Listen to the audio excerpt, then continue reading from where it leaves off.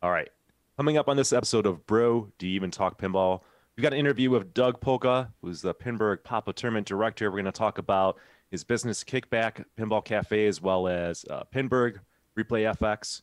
Got news and updates, and we're going to do a revisitation of Black Knight, Sword of Rage, all that and more coming right up. Double super jackpot!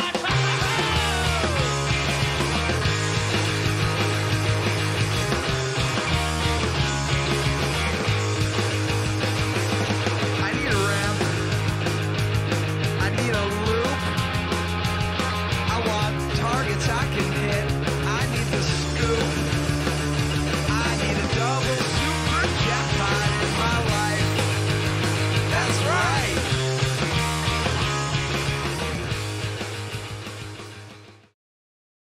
Notes of pinball podcasting, Nick Lane and Kevin Manny of Buffalo Pinball. Whoa, boom shakalaka. Boom shakalaka, it's another month. It's another Bro Do You Even Talk Pinball. Welcome, everybody. Nick, how's it going?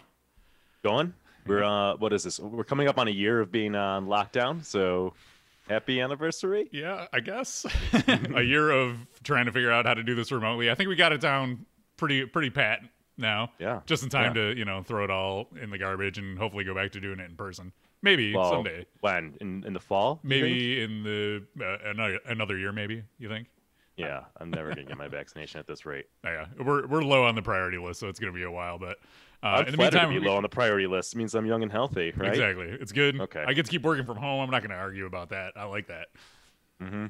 So, but in the meantime, we got lots more pinball to talk about. Sort of. It's a light month in news, but we got some stuff to talk about. We got Doug Polka joining us. But for first, let's go into thanking our partners. Without them, this show would not be possible. Up first, the Pin Stadium, the premier sponsor of Buffalo Pinball, also the premier lighting solution for your pinball machines. Check them out at pinstadium.com. Use coupon code Buffalo to save 10% on your lighting kits from Pin Stadium. They got some new stuff coming out that we're going to be able to show you. Exclusive firsts coming at you. They're not quite ready to launch yet, but stay tuned to the channel. We'll be able to share that with you coming up soon. Double Danger, ddpinball.com. Coupon code Buffalo to save 15% on your pinball swag, shirts, hats, pins, stickers, all sorts of cool stuff like that. The Mod Couple, themodcouplepinball.com. Makers of excellent modifications for your pinball machines, such as the ones that Nick and I have on our Pirates of the Caribbean. Check them out when we stream it. Flippin' Out Pinball, flippinoutpinball.com. That's the letter N, flippinoutpinball.com. If you're looking to buy a brand new pinball machine, hit up Zach over at Flippin' Out. He can hook you up. And pinside.com. They're our podcast-only sponsor. We partner up with Pinside. They do a great job. Amazing community over there for all your pinball needs. You get together, connect, talk to your friends about pinball stuff. Look up the top 100 undisputed, 100% accurate resource. Everybody always agrees with the number one game on the top 100. So check that out. Jersey Jack Pinball, jerseyjackpinball.com, where we love their pinball machines. Nick and I have a number of them each. The hot new Guns N' Roses pinball machine, it's blowing up the charts. So check them out. Pinball EDU, if you're looking to win a pinball machine, our friend Jose runs a pinball raffle. And every month he gives away a brand new Stern pinball machine. Pinballraffle.org is the link. You can go there and support a great cause and hopefully get yourself a pinball machine. Community Beer Works, communitybeerworks.com, our local beer sponsor. They've got two pinball-related new beers. They have one. They have a Snosberry beer that they just posted on social media yesterday. So if you got a Willy Wonka, you can get a Snosberry to go with that. They also have cargo shorts beer because you got a pair of cargo shorts in your closet. So communitybeerworks.com, they know what's up over there. Tilt Cycle, glad to have Dan back, fellow Pittsburghian. I think that's what you call him down in Pittsburgh. With Doug, makes great art. If you've seen any of our game room tour videos, you've seen the playfields that Nick and I have on our walls. Get them from tiltcycle.com. He does a great job. Comet Pinball, if you want to light up your machines, light up all the inserts, GI, make them look good, like I have on my Addams Family and Doctor Who that I've streamed recently. You can go to cometpinball.com for awesome lighting solutions over there. Pinball Mix, if you want to make your machine sound different, you can go to pinballmix.com, use coupon code Buffalo to save 10% and get a free Easter egg. So a little special call out or something like that in your machine. Takes your music, puts it in your machine, does a custom mix just for you. Check out Pinball Mix. And finally, Titan Pinball. Replace those nasty old broken rubbers on your pinball machines with the Titan Pinball competition rings. They come in a bunch of different colors. They look great. They maintain well. I just shopped out my Tron. We'll talk about that a little bit later, but I have all Titans on my Tron, and they were dirty, and all I had to do was wipe them down, and they're looking good again. So I think that brings us to the conclusion of our sponsors this time. Thank you for everybody for sponsoring the show, and to all of you at home for patronizing our good sponsors. That was a good read, Kevin. Thank you. I'm good getting job, good at it. I'm glad you highlighted the beers from Community Beer Works. Crushing it. They're crushing it beer wise. I probably should order some of those because they were doing delivery. I'm guessing they still are, so maybe I'll do that. Thank you. Ball search says flawless, so there you go. Okay, well, I take it off. We did it. It's Yeah, my radio my radio history coming out. I quit while we're ahead. That's right. All right, that's it. See you guys. All right. Take it away, Nick. Let's bring Doug on and bring him into the mix. So I gave a little bit of an intro to Doug. Again, Pinburg, Papa Tournament Director, co-owner of Kickback Pinball Cafe. I mentioned this. Doug was on the show before. Doug came on the episode a few years ago when we were talking about ending the Buffalo Pinball Open, and kind of was there to be a backup in terms of talking about the difficulties of running a tournament and everything. And Doug, I met you maybe in 2011, 2012 at the Pittsburgh Pinball Open, and one of the nicest people in the pinball hobby. Like I don't think I've ever seen you play a game of pinball. You're always doing stuff for pinball so other people can enjoy the hobby and have fun, especially as it relates to tournaments. You got a business which is promoting pinball, and honestly, it's when I was kind of coming up and really getting into the hobby, it's people like you when you're leading by example, right? Like giving back and doing stuff and helping other people in the hobby, which has kind of motivated me to do all this. So thank you for that. And thanks for joining us. Yeah, no problem. Thanks for having me. All right. Sweet long hair. It looks like you're ready for the hockey playoffs. So yeah, I haven't had a haircut since last March. So nice. Me and Kevin briefly before the show went on, he went the opposite way that I did. Yeah, I got rid of mine. He just let it all go. So either way involves not going to a hairdresser anymore. So exactly, we're doing it. All right. Well, let's jump into things. When did the big announcement drop? Was it December that it was announced that ReplayFX and Pinburg was coming to a close? It was in November. Okay. It was about halfway through November. Seems like a lifetime ago. I knew probably a couple weeks before that the decision was made, but the official announcement was like mid-November, like November 14th or something around there. Okay. All right. So, that was anybody who's been able to attend ReplayFX Pinburg had essentially started in 2011 from the format that we kind of know and love. I know you guys did a Pinburg in the 2000s, but it wasn't necessarily the same. And I've had the distinction. I think there's like 30 some people that have been to all of them since 2011. And I celebrate that fact. It was an incredibly successful thing in terms of interest from pinball players. Like if there's one tournament that they could play in, it was certainly Pinburg. You guys were selling out 1,000 slots for people to play within like a minute or 2 minutes or something ridiculous. And it's the kind of thing that I never thought would go away. So I'm really curious to kind of give you kind of open forum just to talk about what happened, what the challenges were, how you feel about the whole thing, and where you're at with that. So, where to start? The biggest thing that led to the decision to discontinue replay was obviously the pandemic, right? So not being able to hold a show in 2020, that's the main driver of the Replay Foundation's operating capital is running ReplayFX. And as the year began to wear out, because initially we talked about pushing the show to like October, and then it looked like, oh, well, that's not going to happen. October's not going to be a good month. And then we talked about pushing it another year, which we did. And then it started to look like, well, what does everything look like if we can't run it in 2021. And it basically came down to, if we tried to push ahead and run it in 2021 and had to cancel, we wouldn't have had the finances to refund people. We would have gone out owing people money. But the decision was made to basically cancel when we did, because if we chose to do it at the end of 2020, then after the sale of the assets, everybody would be made whole. We wouldn't leave anybody holding the bag, which I know in the pinball community, there's a lot of sensitivity towards people not getting something when they put money towards it, because it's happened in the past with some companies and pre-orders and stuff like that. And we wanted to avoid that, because the Replay Foundation isn't dissolving right now. Some people think that it's dissolving. It's not dissolving. It's still going to carry on some of the things we did before. We're just not going to be running physical events for the foreseeable future. Okay. I guess one of the, when I first heard about that, it's obviously understandable how the pandemic has just really screwed with and messed with everything. And you know, it's this kind of unforeseeable thing. Why not just have canceled it? Maybe scale back on some of, I understand that some people were employed full-time by ReplayFX, maybe lay off some of those people and lay low for a couple of years, but keep the games in storage somewhere.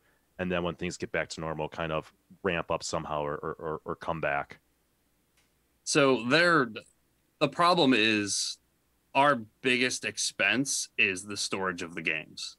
The warehouse space that we lease is 6 figures a year. So to lay low and just absorb rent without any source of income wasn't something that we could do. And a lot of people came forward and were like, well, you should have done a GoFundMe. You should have done this. You should have done that. We did explore those options internally. The biggest problem there was, once again, we didn't want to leave people holding the bag. So we didn't want to do a GoFundMe, raise a bunch of money. We can't hold the show in 2021, and then we're in the same spot again, except that now we have more of people's money and that we're not going to deliver on. Yeah, understandable. And I didn't know, obviously I couldn't know how much it is to store that many games, right? You have hundreds of games, and that can't be easy. I know you guys used to have the Papa headquarters, and there was that building, so it probably was easier in some capacities in previous years, but with that headquarters gone, storage becomes more expensive. What you guys have always kind of led the pinball community, what you guys are doing in Pinburg, in Pittsburgh, as leaders of like running tournaments. There's a lot of talent down there in terms of like knowledge, the ability to run like a world-class tournament. What's the feeling of the community? Do you what do you guys see coming out of Pittsburgh? Do you see something coming back in some capacity? What do you think?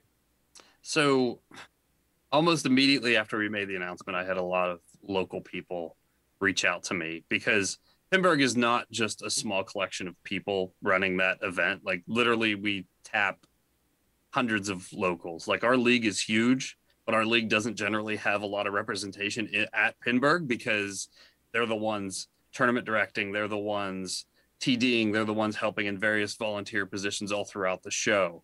There is a great amount of support, and I know that in the Pittsburgh area, there is a group of people looking to further basically what Replay was doing, and whether that happens under the Replay banner or some other banner, I do believe that major pinball competition will be returning to Pittsburgh.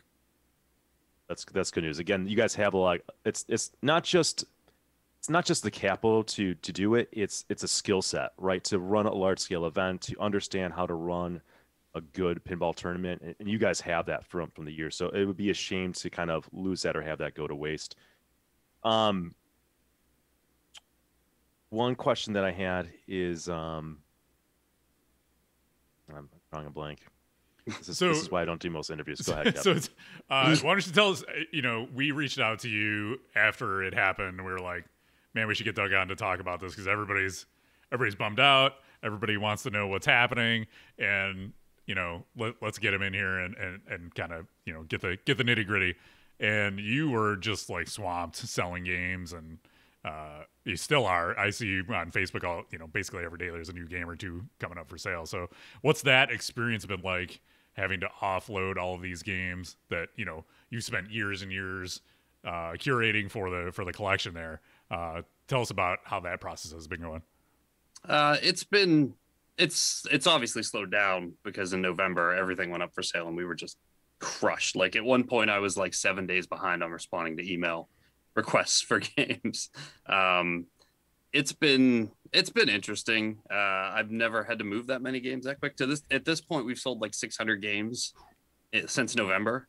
So it's been moving along. Dealing with people is interesting. I've sold games in the past, but obviously only my own stuff. You know, onesies, twosies here and there. Everybody moves games in and out of their collections or whatnot. It's been interesting because it's, you know, it's funny because I've been doing, you know, pinball directing and been in the pinball community for probably about 15 years, maybe a little bit longer at this point. And to have people like email me and tell me I don't know what I'm doing is like, okay, sure. That game's no way it's worth that much. So like, okay, sure. Don't buy it then. Don't buy it then. Yeah, there's a solution to that. Yeah. Yeah. It's just interesting too. And I always find it funny that how people have to weigh in on everything, even when they're clearly not interested in it. So what's the biggest group purchase? Like how many machines have gone all at once since you sold? We sold, I'm not going to say who bought it because that's sure. Yeah, that's fine. That's their business. Mm-hmm. But we sold a lot of probably like 60 pins altogether to one person. And that was a big sale. Yeah, that's huge. Awesome. All right, I'm back for at least for one more question in All terms right. of remembering where we I'm can at. tag team it, Nick. We can do it All together. right. So my understanding has been that, you know, when you're trying to run replay in Pinburg and come up with the cost, right? You want to make it like the cost is a big issue, right? You guys aren't exactly making a lot of money or really making money on or we're making money on the event, right? You're just kind of breaking even, if my understanding is correct. We were at the point where, so like we knew, and the plan all along was when we started replay, like at the beginning, you're just not going to make money. Like Sure, it's an sure. investment and you're building for the long term. Had the show not been canceled in 2020, we would be getting ready for Pinburg 2021 right now, replay 2021 right now. It's just that complete loss of income, and then not being sure if you're going to be able to even recover that in 2021, that basically led to the decision to stop the events. Okay, so I was talking to you about this before we went live. My buddy Joe Mann spent a weekend. Don't ask me why, figuring out how to be able to run a tournament like this, the size of ReplayFX in Pinburg. And his question was, what would the cost be per player for a 1,000-person tournament to make this kind of a sustainable thing or make money to build money in the bank for years and years to like almost like weather a storm like this? I mean, Pinburg, so if you look at just Pinburg, like let's throw replay out the window, pretend that doesn't exist. If you just have to run the show, you're in good shape. The problem is all the other costs associated with, like I said, the storage of the games. Because if you're going to run something this big, you can't rely on crowdsourcing games, because you can't have people bring you games and then you have to worry about, you know, they show up on Thursday, they bring you a game, you got to put it somewhere, you got to make sure it's set up. Replay also employed 3 full-time technicians year-round who basically did nothing but work on Pinburg and floor games for us. So there's a cost associated to that. A lot of our staff, while they contribute a lot of volunteer hours, they are paid at the show, at least the Pinburg staff. Those are all paid positions. So there's that cost there. I don't necessarily think that, I mean, the result of us no longer continuing to run the tournament isn't because we didn't charge enough, if that's what the question is.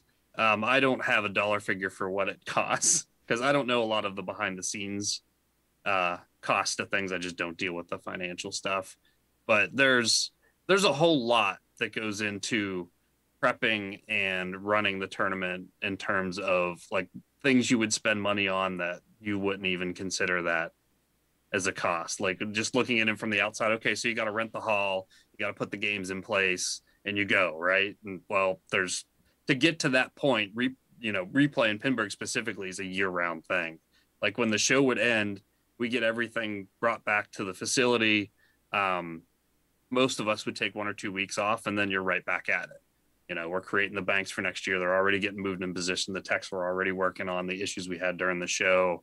I'm having meetings with Aton and Bowen on what we're going to do different, how to get a project plan in order to make any enhancements we want to make for the following year. So like, there's a lot of planning. I don't want to discourage anybody from trying to run something like this, because also remember that Pinburg started as a small tournament.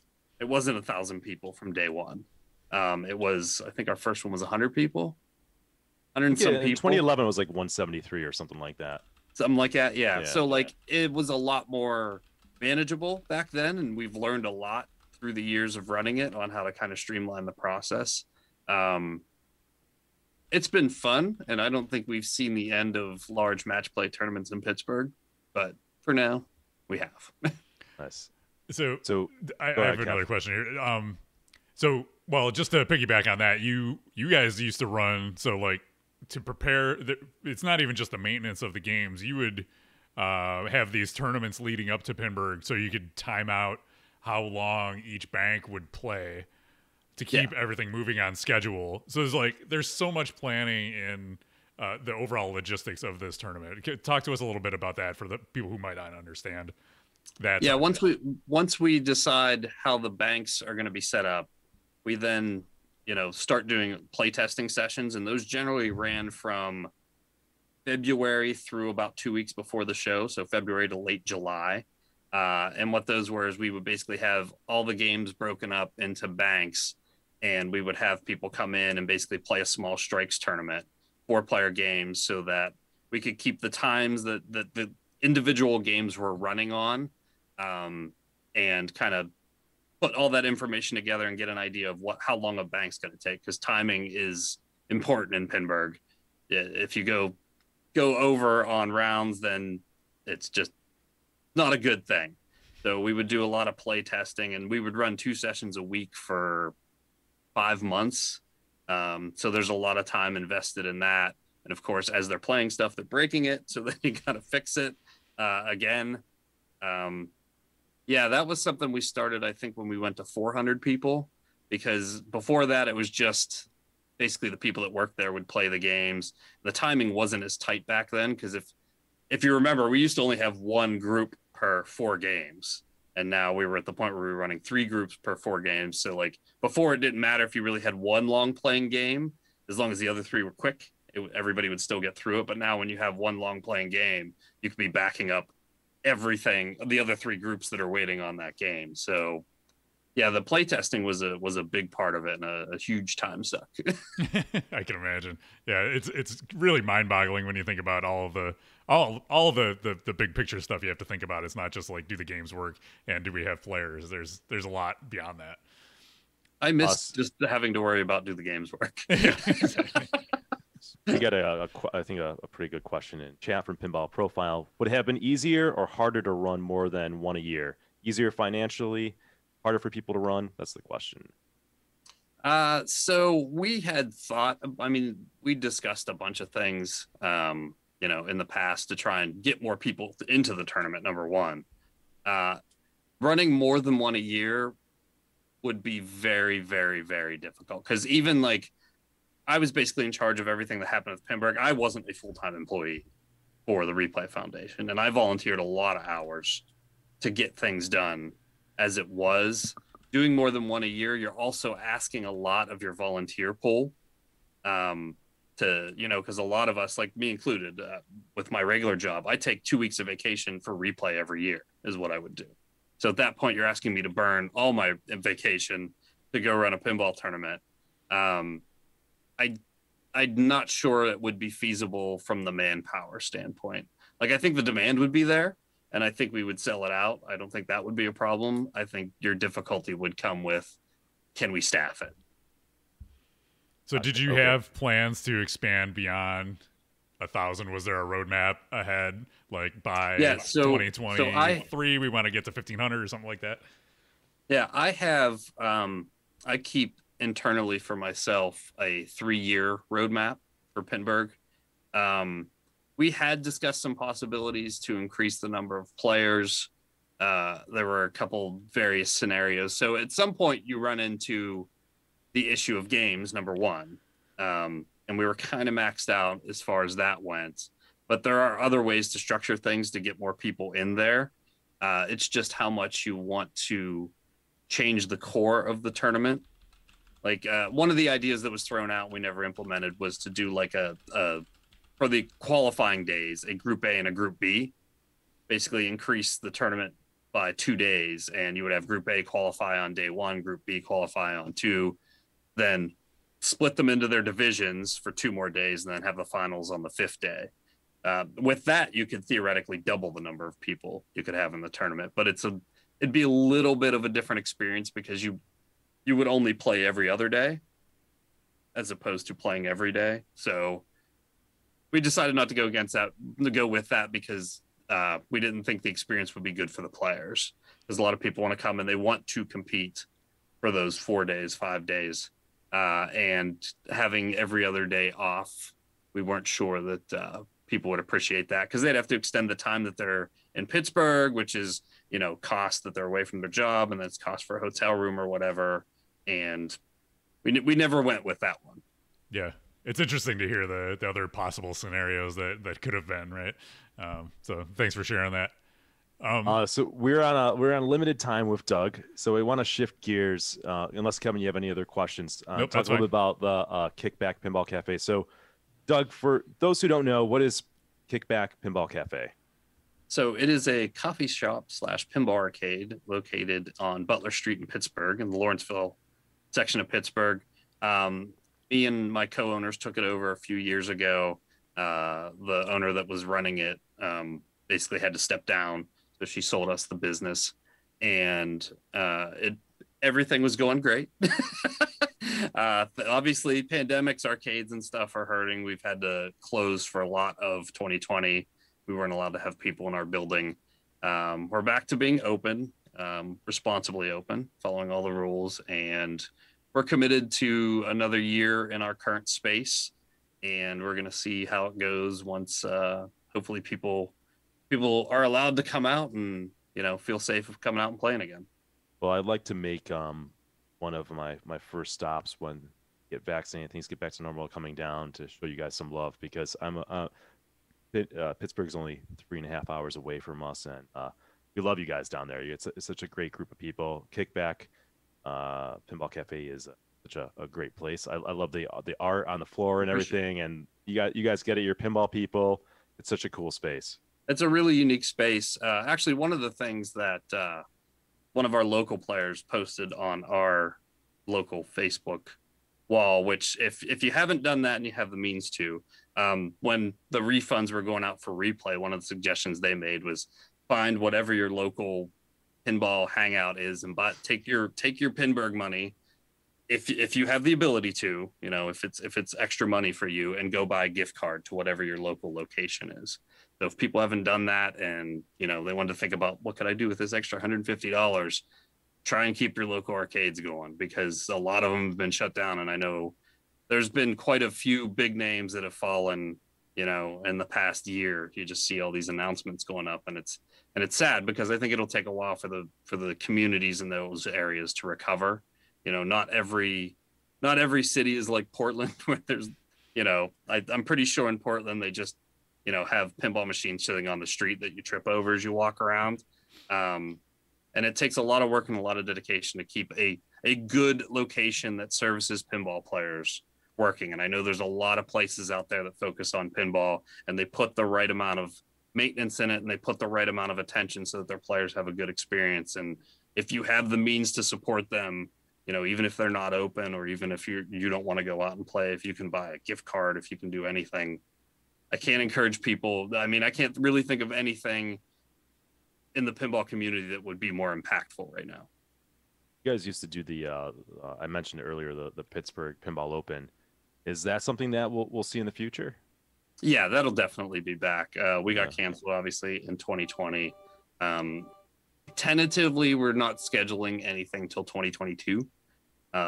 Because at this point, I'm not sure that even scheduling events in the fall, you're going to get the required turnout to make any expenses worthwhile. So right now, it's tentatively scheduled for 2022.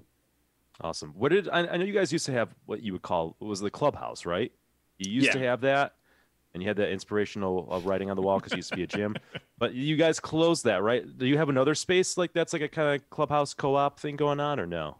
So the we called it the Pittsburgh Pinball Factory because it was in an industrial area of Pittsburgh, and that building got bought by a developer to build like really expensive condos. So we were forced to leave there. Now there's, as far as locations in Pittsburgh, you've got Kickback going. You've got the Pittsburgh Pinball Dojo, which is in Bellevue, which is kind of an extension of what the clubhouse was. That's John Rapogle and Jake Holojacek and a couple other locals there. And that's a place to develop pinball players and basically caters to the pinball crowd. They've been closed this whole time too. There's another location called Coupe de Ville that's in the Strip District, which is new. And there's another location called Helicon, and those are pretty much the main places for pinball in the city. All right, great. And then I think last question, unless Kevin has some. I actually have two more questions, but I'm going to ask one that we have on our notes. What's next for the Replay Foundation? So, as mentioned, we're not going to continue to run events for the foreseeable future. Bowen recently put out a video, a tutorial, so the tutorials are going to continue. He's found a source to locally film them where he lives, which is more cost efficient anyway, honestly. We're going to continue to do the things that we've done in the past. So, for example, like Josh Sharp emailed me the other day about a rules change. So we're still going to weigh in on that kind of stuff. Pair Network / Replay still funds like the IPDB's hosting. That's all done basically through us. So they pay for that. And if anybody uses Joe Schober's tournament software, that I believe that's also hosted through Pair. Awesome. I've got one more question for Doug, and then Kevin, I'll see if you have any questions. Just a softball question for you at the end. What has been your favorite pinball machine that's come out in the last year or two? Last year or two. I am a big Avengers fan right now. I'm not sure if it's better than Jurassic Park. Not sure. But I that's been the one that I've gravitated to the most recently when I've been down a Kickback. Thank you. All right, no further questions from me. You're off the hook. Kev, you got anything? We got one from our friend Goren of Topper Talk fame. He asks, if you had the opportunity to organize a Pinburg-like event again from scratch, what about the overall format would you change? I think the format's pretty good. I mean, and I think that's kind of been borne out through the fact that we can sell out a 1,000-person tournament in 30 seconds. There isn't much there probably isn't anything I would change about the format. The format is unique in not just its size, but the way it's played out. I know other people run smaller Pinburg version tournaments. I don't know. We get suggestions every once in a while to change a little thing here or there. Restrictions are always a big thing people want changed. But as far as just the way the tournament runs and the general format, I probably really wouldn't change anything about it. I think many of us would echo that sentiment as well, because we loved it. And this was, for me, it was kind of hard to argue when it sells out that quick that like, oh, well, this is a broken system. Exactly. You know? Exactly. Yeah. Obviously people don't want to do this, but yeah, when this announcement came out, it was like the one thing that was like, for me personally, it's like, oh man, things are not going to be the same once we get out of this. There was that thing that we all love doing every summer. And if it comes back, it'll be different. It's definitely not going to be the way it was. So I think I speak for all the past Pinburg players when we thank you for everything you and the team did down there. It was a great experience for all of us, and we loved it. Hey, we appreciate anybody that's ever come out to one of our events. I always tell people my highlight of my summer was always standing on that stage at the beginning of round one when we had everybody in the audience for the announcements and just look out on the sea of people that's standing out there and be like, wow, this is a pinball tournament. Like, like it was just, I don't know. It just had a different vibe than everything else. And I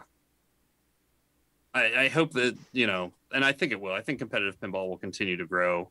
I think we're going to see bigger and bigger events. It's just a matter of, you know, the people having the ability to run them, because it's not easy, and having the financial backing to run it, because it can be expensive.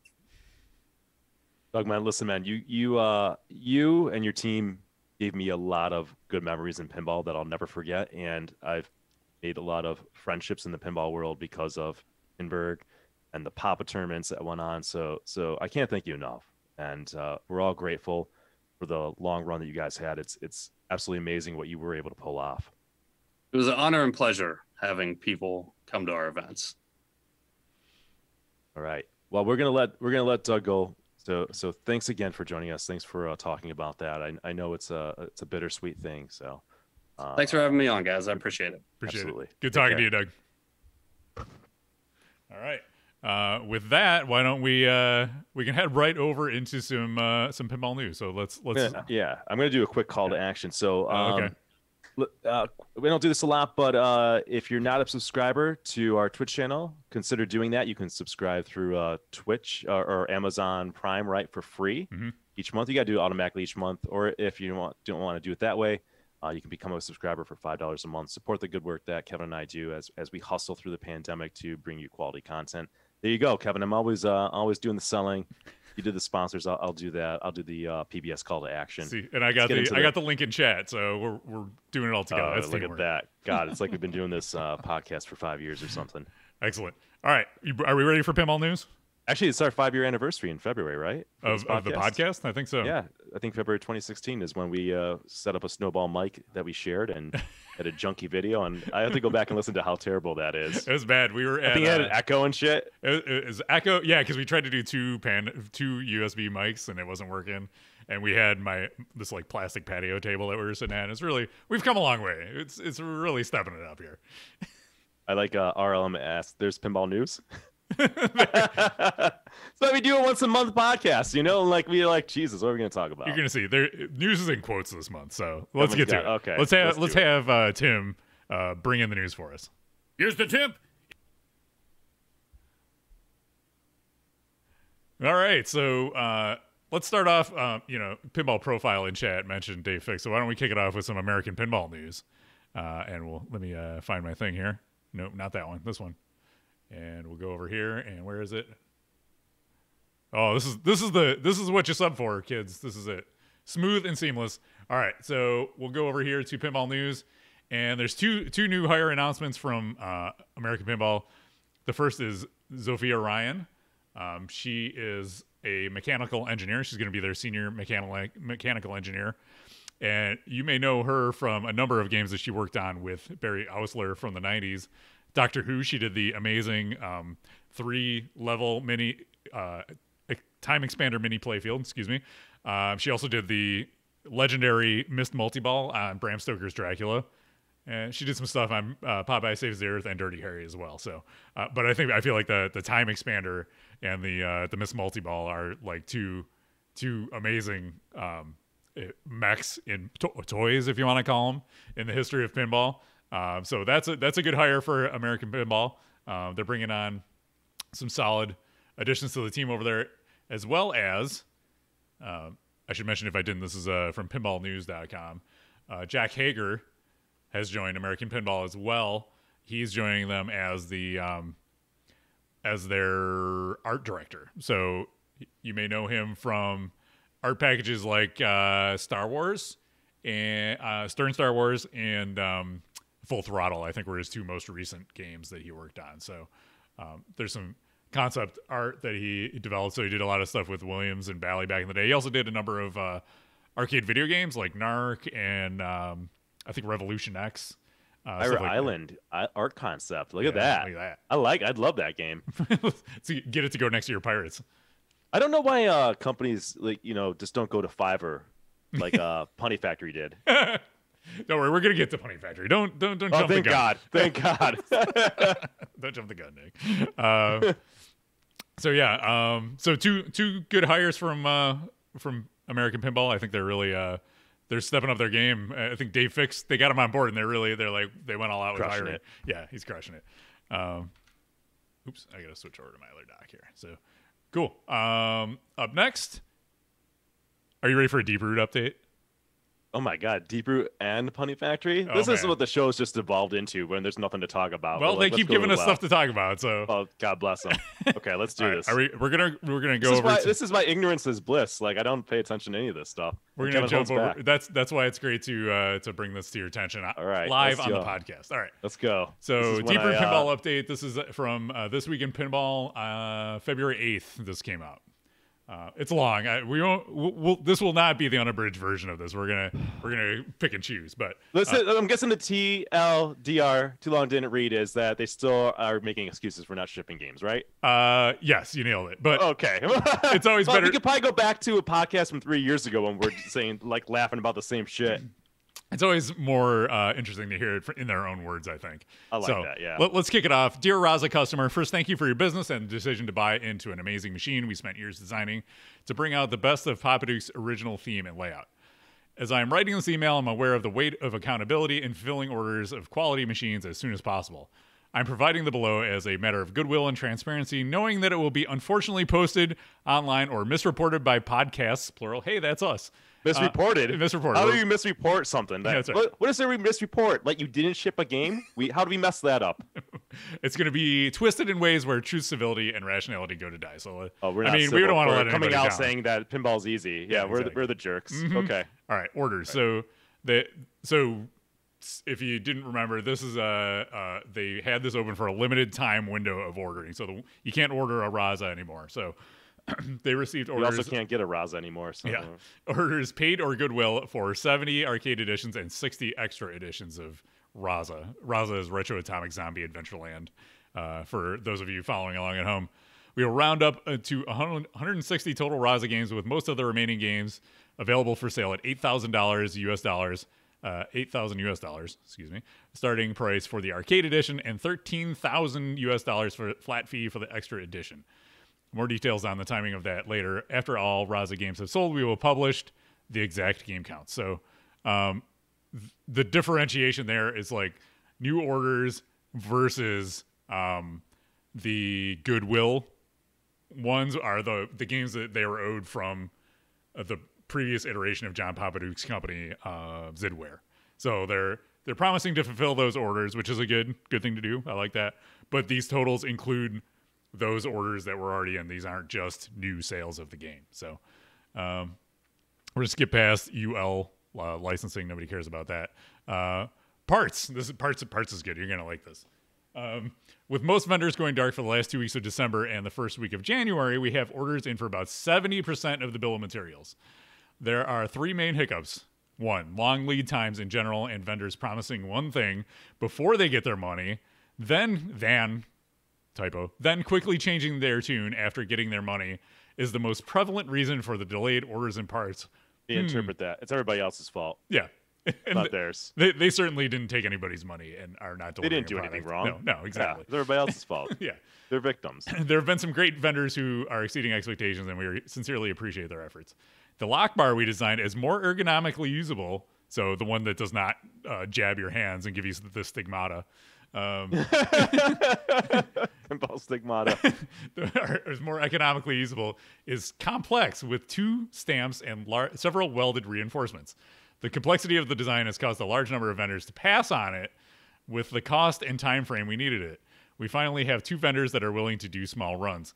The problem is getting them into their already full production schedule to arrive ASAP. Okay, before we go to the next bullet point. You ready to break that down? Because they fucking decided to redesign the lockdown bar, which nobody asked for. No, this is like not one person is like, can you please redesign the lock bar?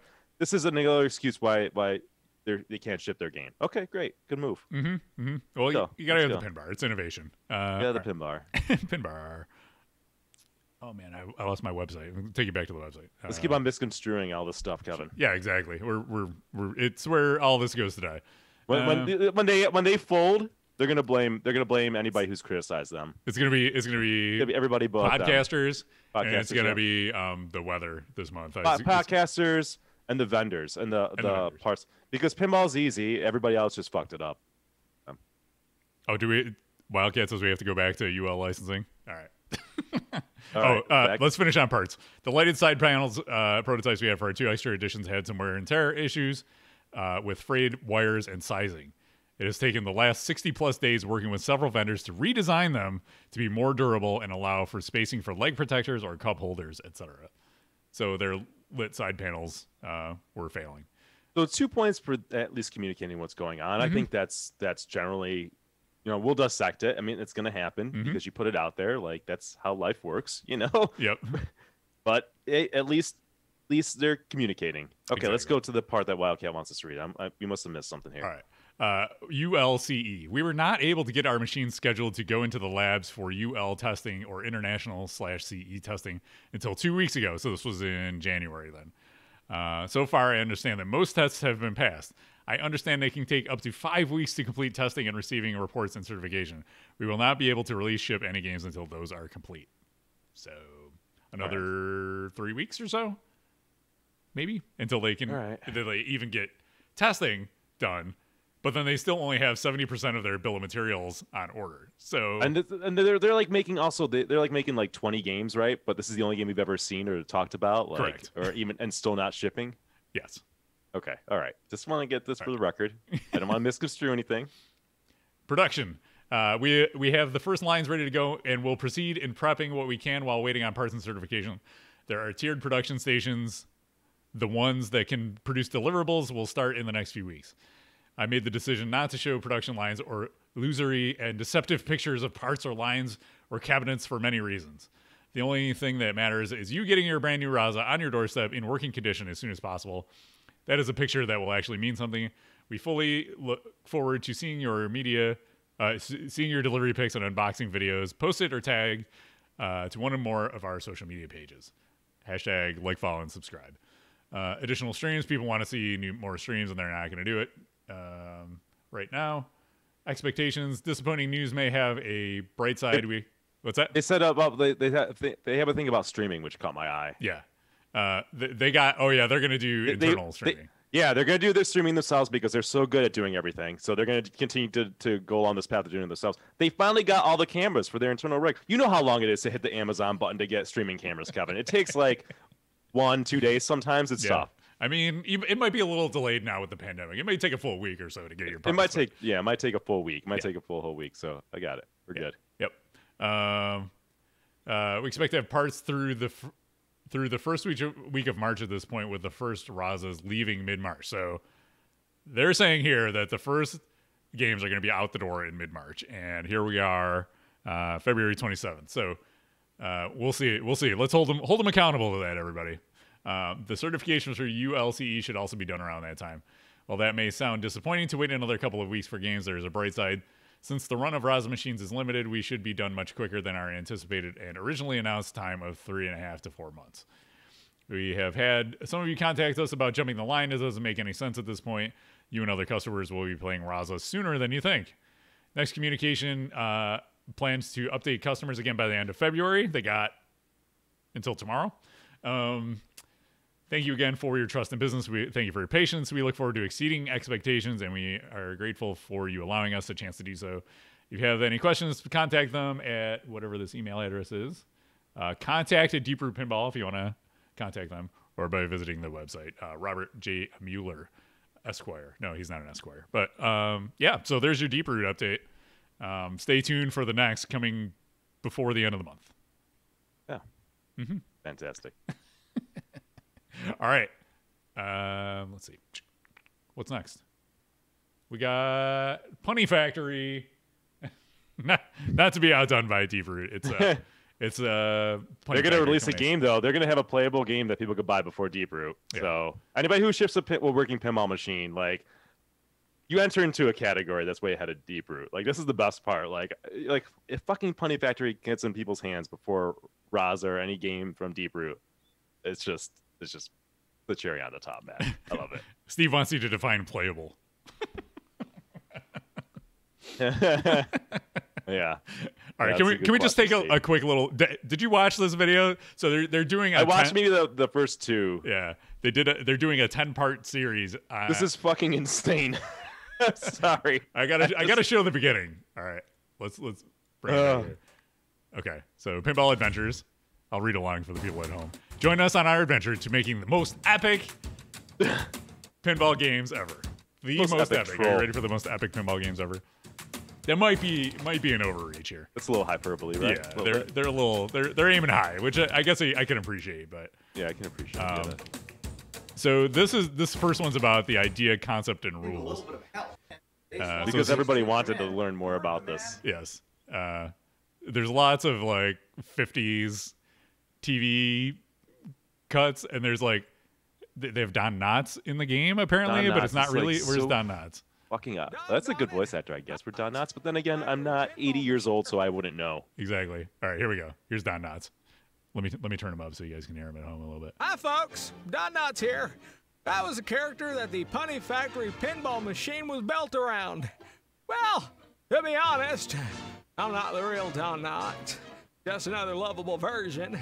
But, doggone it, I'm ready to be your guide and show you how the Punny factory pinball machine was made. All right. So, do you think they got the Don Knotts permission to use Don Knotts in the game here? Even if they're saying it's not the right question I even start with. Like, this is how many? What's it? A 10-part series? I saw maybe like 2 that were released, and I'm just. This is an 8-minute video. This one, it's just like the self-love. With this concept in this game, like just doubling, tripling down, like it's just weird. Like it's just it's really fascinating to me. I don't know. Yeah.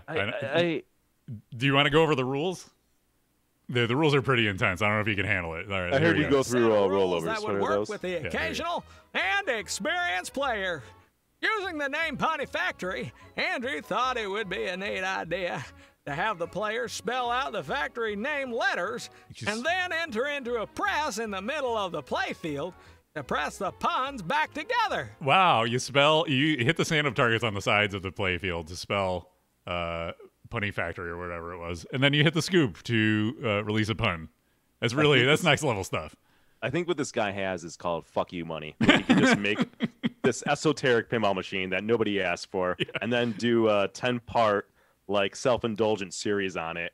Like if he came out and was like, dude, I'm just trolling everybody, I'd be like, you fucking did it. You did it. But he's not. This is real. Yeah, you and Chris the Pinter are on the same page. He says rich people throwing money in the garbage. All right, we'll go back to this a little bit more, and then you can enjoy the rest on your own on YouTube. The puns of the factory were blown apart in the explosion and now need to be repressed. Now, to many, this may seem like a simple set of rules.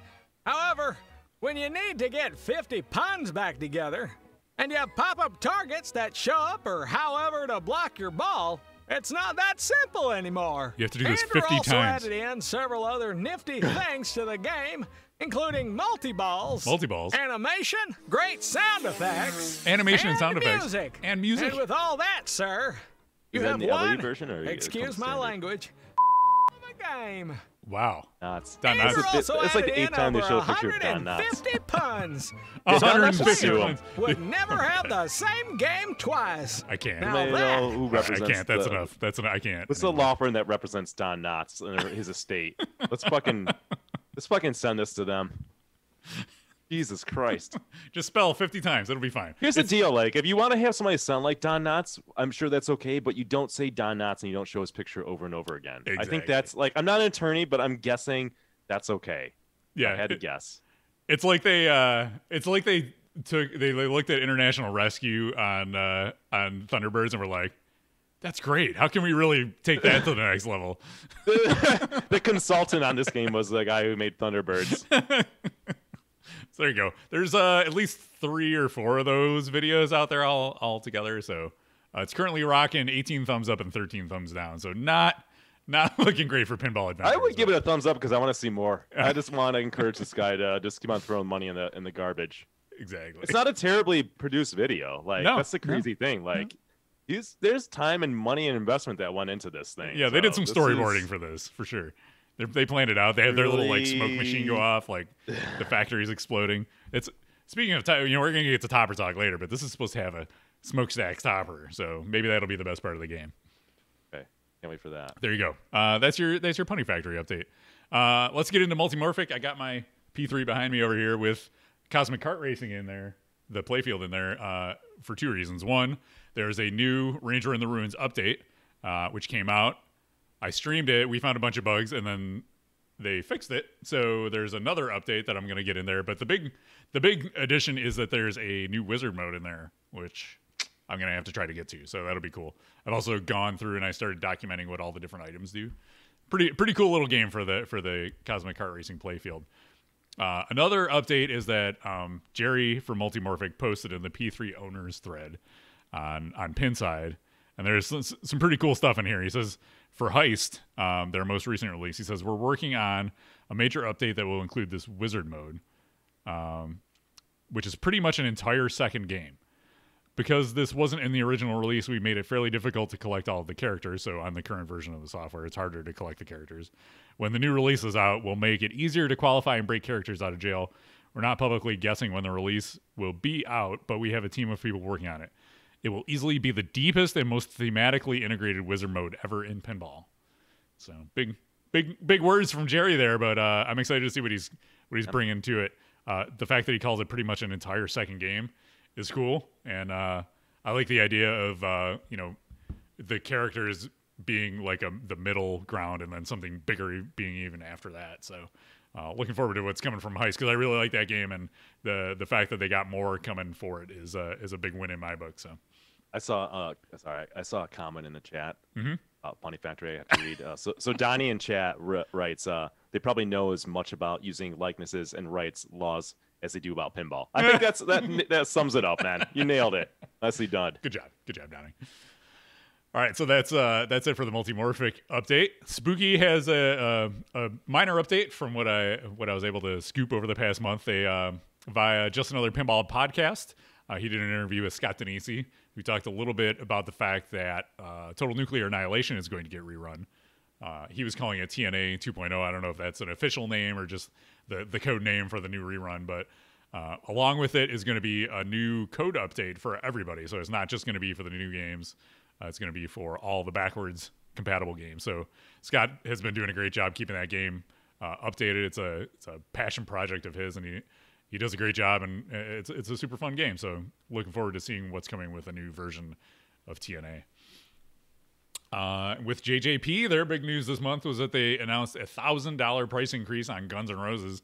Thankfully not if you already had your order in. It's only on new orders going forward, but it's on all models of Guns N' Roses. I think we jinxed it last month by talking about CERN updating their prices on Batman and Elvira by $500. And JJP was like, hold my beer, we're going to go 1,000. Oh, geez. I mean, nobody likes a price increase, but what are you gonna do? I don't, And we don't know why, right? Because they didn't say why. Like Stern, when Stern did their price increase, they said it was parts or something like that. Yeah, they did a very brief update on their website as a super quick news release explaining it's like demand and parts and stuff like that. I assume, and the tariffs on parts coming in. I think that was part of it. Yeah. So we can speculate that it's something along those lines for JJP as well. We also know that demand is off the charts for GNR. So the demand's there. What are you gonna do? Nobody likes it, but I mean it's good for them. I'm stoked that they have a hit on their hands, and hopefully they can turn this into a more sustainable future for the company for sure. And on the code update front, there's 2 pending code updates on the way.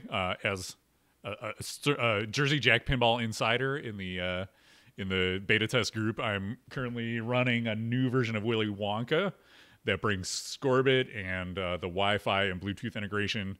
It'll bring it to a release, an official release. And there's an update in Guns N' Roses coming that there's a number of bug fixes and things like that, but the big rule change is there's a a big scoring opportunity on the left base ramp. So climbing all the way up to the Duff base ramp, there's some added incentive to go for that. There's a couple of bugs in there. There's something right now where like it doesn't give you the opportunity to cash out the songs if in a certain situation. I haven't played it a ton yet, but I've been reading about that in the beta chat. But they're working on that. So hopefully we'll see something next week as far as an official release. But good stuff rolling out there. I got a question for you. Speaking of GGP code updates, so I had asked about when like the code updates coming for Pirates, right? And you said there was an answer in Telegram. I forgot to look. Okay. So you know the answer. Are you able to publicly say what was the response? I think Keith weighed in on that. It's so long ago and so buried in the chat that I don't remember what it said. But yeah, I would have had to look that up before the show. I won't be able to find it that's right fine. now. But, that's fine. I thought you might know off the top of your head. I just want to know if it's coming, like if it's still like he gave an affirmative that's on track or something. Yeah, I think it was that it's still coming, but who knows? Okay. All right. We'll get that for you next month. How about that? All right. All right. That is the end of the avalanche of pinball news for the month. I know. Jesus Christ. We talk more about like Punny Factory and Deeproot than that's all there is. That's all there is to talk about. This is at least it's entertaining. All right. Oh. We can get to our game room updates. I've got a few. Since we were talking about P3, I got more P3 action on the way. I did order a Lexi Lightspeed. So I got that playfield coming. So that'll be fun. I'll be able to stream that for you guys and add some more value to my P3. So I will have 3 playfields altogether, Cosmic Kart Racing, Heist, and Lexi once that gets here. Oh, and if you're keeping track at home about how the weather may have influenced the production of games coming out of Texas, such as Deeproot or Multimorphic, I ordered the Lexi playfield on, I think, Wednesday, and it shipped out on Thursday. So nice. They're able to keep things running over at Multimorphic. That's all I'm saying. If depending on the next Deeproot update, we'll see how things go. Yeah. I gave Tron a bath yesterday for a couple reasons. The disc on the spinning disc in the back, the rubber disc had started coming off, so I pulled that out, put a new one on there. I got a brand new clear disc on there, which makes the ball do crazy things. And while I had it apart, I gave it a bath, cleaned it off, I waxed it, I treated it to some new balls. So I'm gonna stream that on Monday. So it should be pretty fun. Plays pretty fast when you get that new disc in there and wax it. So tune in for that. It will probably not be a see a simulation or a Portal night, but we'll see. We'll probably get to see a simulation, but I don't know if we'll get to Portal with it playing as fast as it does. So tune in and find out.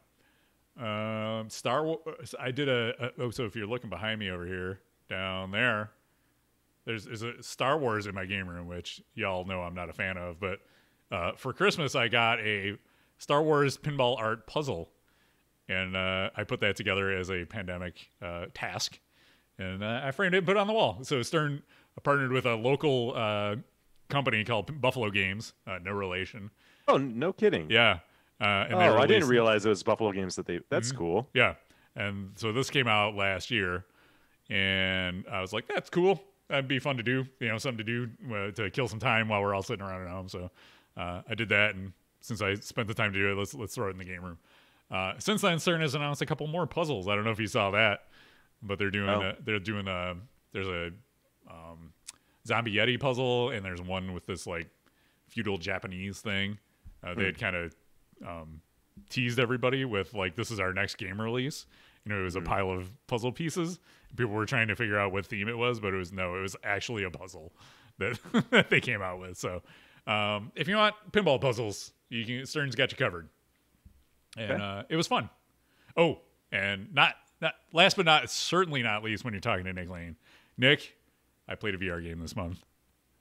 I heard Goren's got like you on alerts. He's like, Kevin's playing VR. He came in and lost his mind. I was like, Goren, I had VR before you and Nick. Like, it's true. Like, I have VR. I just don't play it very often. I got that Darth Vader game. I don't know if you played that one, Darth Vader Immortal or something like that. Yeah, it's pretty fun. I played the first episode. I got 2 more to go, but It's like, all right, play a little Vader. If you give me some lightsabers, like Beat Saber was cool, and give me that, except the actual like Star Wars universe. Now we're talking. So maybe it's because I played that puzzle. I was like, I feel like Star Wars now. El Rucco said, "Get everybody hyped just to disappoint them." Good marketing. Talking about the puzzles. Oh yeah. Stern's good. Yeah. Stern's good. They get you hyped. A fucking puzzle. Yeah. Yeah, like that was basically the reaction. I think it was yesterday they announced that. 1920s. They think people are gonna get hyped for puzzles. Listen, no disrespect to puzzles, but come on, like when you're teasing like a pinball machine, and then you deliver a puzzle. How do you think that's gonna go? Rucco, it's a 1,000-piece puzzle. I don't know if they pointed that out in the announcement enough, but 1,000 pieces. All right. What's your game room updates, Nick? So I am babysitting a Black Knight sort of Rage Pro. There was a location that's closing down, and we had to get our games out of there. Not that they were, being operated, but we just had them there, kind of in storage, quote unquote. And instead of going into storage container or a trailer or something, or somebody's garage, I was like, I'll take it. Actually, Kevin, I messaged you. I was like, Kevin, do you want Black Knight Sword of Rage? And you're like, maybe, so we just don't have it sitting out in the cold. And I told Martha about that. She's like, why don't you say we'll take it? I was like, because we have no place for games. Oh, we'll put it in the dining room. All right.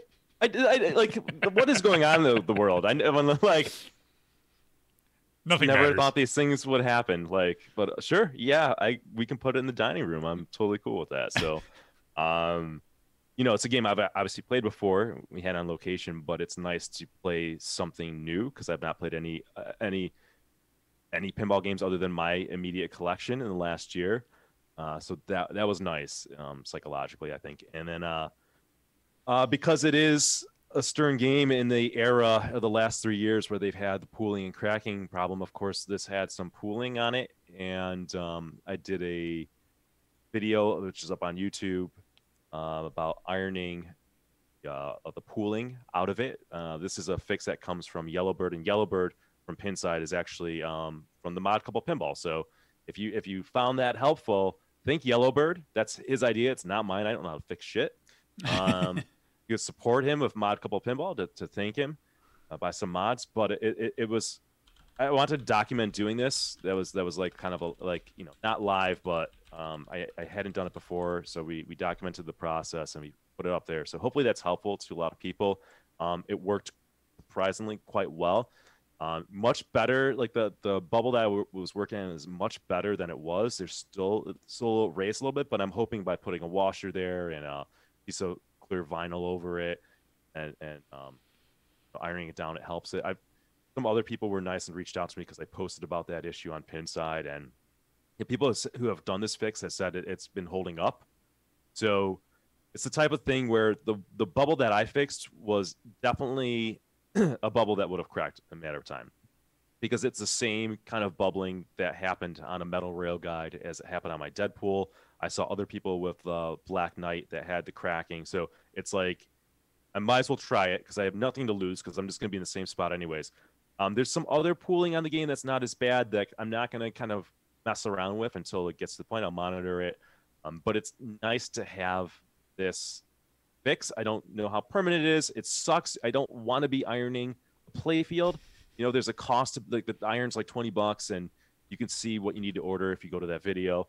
Then you probably want to get some Mylar, and there's circles from Pin Monkey you can buy, and whatever. There's just a cost associated, and also the psychological frustration of having to iron your playfield or worry about it. It's funny because, I look at these Stern playfields. They started doing the clear coating themselves, and like the clear's really thick on it. Like it looks really nice. I think the problem is it could be too thick or it's not setting right. But I think in trying to do better clear, they introduce another problem, which is a really bad problem, right? The best playfield I have from Stern is Walking Dead. I don't think they were doing it in-house at the time. This is 2015. That playfield is not a thick clear, but you know how sometimes, Kevin, if you see, where the ball goes in the ball return in the drain, like a lot of times the wood's chipping there. I don't know if you've ever looked at it. Like on Iron Man, it gets chipped or whittled down. It's not like you see it. It's not a big deal. It's not on that game at all. Like that game is just like perfect terms of holding up. So I don't know, man. It's a bummer. The problem still exists. I had I was asking in that thread on Pinside if this issue's going on with Led Zeppelin. I don't think I have heard anything about it yet. It's the type of thing too with the pooling and the cracking where you can get a game and it's not going to show up immediately. It's the kind of stuff that could take months to show up. Like the game that I have was made in April 2019, the Black Knight, the one I'm babysitting, and it has a little over 1,000 plays on it, and it hasn't cracked yet, but it's pooling. So I'm sure when we took it out of the box, it probably looked beautiful, and it just starts developing over time. So they're kind of like a ticking time bomb, and it seems like this problem is just on like almost all the games, if not all of them. Somebody else messaged me locally trying to help me out, and he said that Gorilla Biscuits on Pinside said that he did this fix and he did that like on 8 Stern games or something like that. Wow. Like on all the games he's bought. So I talked to James in Rochester. He's had that problem. So it just seems like it's everywhere. So again, hopefully this gives some people some help and solace. It's something that we shouldn't have to do it all. I hope that people don't think that it's okay to keep on producing playfields like this because now we have a fix. As I say in the video, this is not a Stern approved fix. So, do this at your own risk. I'm sure you're violating any kind of warranty if you mess it up or whatever. So it's your choice to do it. We're just showing you what a recommended approach on Pinside is, and hope you find it helpful. We got good feedback on your video too. It's entertaining and informative. So if you haven't checked it out, go to the Buffalo Pinball YouTube channel, check it out. Nick, I gotta say, Nick did a good job, but Martha really stole the show. Her camera work and commentary really took it to the next level. Yeah. So this is like what it's like living in the house and with first of all, her camera work, she likes to zoom in on like any dials. So like I'm working on the pair and all of a sudden I'm watching the video and it's going over to the Black Knight dial. And that was my favorite part. And Nick's she's like, freaking out. Come over here, me. look at this where this rail is touching it. He's like, it's bubbling up, and then Martha just slow pans over to the night and does like a top to bottom view of the Black Knight. It's amazing. Yeah, she's freaking out on like the video where like I have the heated iron in my hand where you can't necessarily see it on camera, but I'm waving this heated iron around, and like Martha knows like I'm a very like kind of absent-minded professor type. Like I'm always in my like head and kind of bumbling around. So she was terrified from the get-go, and finally at the end of that kind of like segment, she's like, put it away, like you're gonna burn me. So I have to report that Martha was not burned. I think because we were being watched over by a higher power. So that's right. It's all good. Tune in for that. Anything else going on in your game room? No, I have like I think a message. I have some FOMO going on where it's like I told you I'm taking like one step forward, one step back for hopefully 2 big steps forward because I'm really bullish on pinball and I want to expand my collection and everything. But like I'm like, man, should I get Guns N' Roses? Like that will delay some of my plans. I don't know. Sounds like they had been having issues early on. It sounds like those were fixed and like everyone seems to love the game. So I don't know. Maybe this summer I'll get one. I don't know. That's my thought there, and that's where I'm at. I had also I was texted a message from a friend to ask on Q&A for the podcast. This comes from Lisa Koss, and she says, "What game makes me think of Martha?" So that's an easy one. Lisa Koss. It's Dolly Parton because Martha's a Dolly Parton fan. So there you go. We saw Dolly Parton at our park years ago because Martha likes Dolly. Can we take a survey of chat? Which game makes you think of Martha? RLM says Bad Girls. That would have been my pick too. What game makes you think of Martha, Kevin? Bad Girls. It might just be top of mind because of that card she did for the. Oh shit! You should have loaded up that card and we can show down there. I know I don't have it. It's on the Buffalo Pinball Discord, and it's on our Facebook page as well. Got her trading card now. Yep. There you go. It's official. Her Walter Day trading card. Everybody gets a trading card. We invested early in Bad Girls in 2017, and we held all along because I knew it would pay off one day. To the moon. You're taking it to the moon. Taking it to the moon. Bad Girls to the moon. 10K by Christmas. 2 votes for Bad Girls in chat. Mac Jedi also. Yeah. All right. That's it for my updates. Okay. All right. What do we got next? Oh, it's not an official review, but given the fact that Nick's been spending some quality time with the Black Knight, they've been getting a little more intimate over the past month. We wanted to go back and revisit Black Knight Sword of Rage and give you an update. Nick's playing it on current code. He's had more in-depth time with the game. So, Nick, why don't you take us through Black Knight Sword of Rage, what you've been thinking about, if you've been enjoying it or not, etc. So we did review the game when it came out, Mhm. and I think we both gave it like a 7.5, something like that, right, Kev? Yeah, I can go to the All right. I can go to the website here. So I want to do a segment called Black Knight SOR Rage Revisited. Maybe we'll do this for some other games, because code develops and things change, or we spend more time on it. And when we do reviews, there's two approaches. Sometimes we do a hot take when we haven't spent much time on it, and then we'll do a review when we at least played enough games. So I wanted to come back to this because now I have it in the home environment. It's easier to dive into the game, to appreciate it when you're not throwing money into it, when you're not in a noisy bar, when you can kind of control the environment and the lighting on it, so to speak. So I'm going to go down and kind of do a revisit review of the game and let you know, because I really like this game. I like it a lot, to the point where I think I want this in my collection one day. Okay, And that's I big like for to- you. I like to share that. And I also think that this game is underrated. I think that it sort of got lost in the mix of other games that came out around time, because let's face it, Stern's been putting out a lot of good games, in the last several years. So it's hard to kind of stand out in the mix sometimes with these things. And I think this game didn't get enough credit at the time, because the toy was really cool, but I think it got slapped for having like a barren playfield. I want to try to do it justice, because I think you can still get this game, and I'm definitely recommending it. And I call this game like Iron Man 2.0. All right, so especially if you like Iron Man, if you love Iron Man, if you have Iron Man in your collection, and you're a fan of Iron Man Pinball, I think this is a game that you shouldn't sleep on. Definitely check it out. I predict that over time it will be one of those games that comes to be appreciated. And I don't think that there's a lot of them out there compared to a lot of other titles that was recently released. So, who knows if they'll ever rerun it? Who knows if the price will shoot up? But that's just my hunch. I compare this to Iron Man 2, because I remember when Iron Man came out, it was kind of slept on. It didn't sell much. People kind of didn't get it. They didn't like it. And then once it kind of got out there, more people played it. They loved it, and you couldn't buy it anymore. And that's why they've rerun Iron Man I think they're up to like 3 times now or something like that. I can see this having a lot of similarities to it. So let's talk about the gameplay. Simply said, it's just fun to shoot. I think that Steve Ritchie is not just the king of flow, but the king of shots. He knows how to make a shot feel good. He gets it. You can look at the game and say, oh, there's not much stuff on the game, but it doesn't matter. If the stuff on the game or the shots on the game are fun and feel good, that's what matters more than anything. There can be playfields that are packed with stuff, but the shots suck. They don't feel good. That's not what you want. You just want that. I get a rush playing this game, which is like Iron Man 2.0. This is the first game since Iron Man where I felt kind of that adrenaline rush. But I also felt like the game was fighting back. It feels like a battle in Iron Man. It feels like a battle against the Black Knight on Black Knight SOR Rage. And that's like my type of game, my type of style. These kind of like these short, these brutal, these kind of like really difficult, crushing games. There's not a lot of games like that. Like Walking Dead is a game that can be brutal, but I don't feel like Walking Dead's fighting back at me.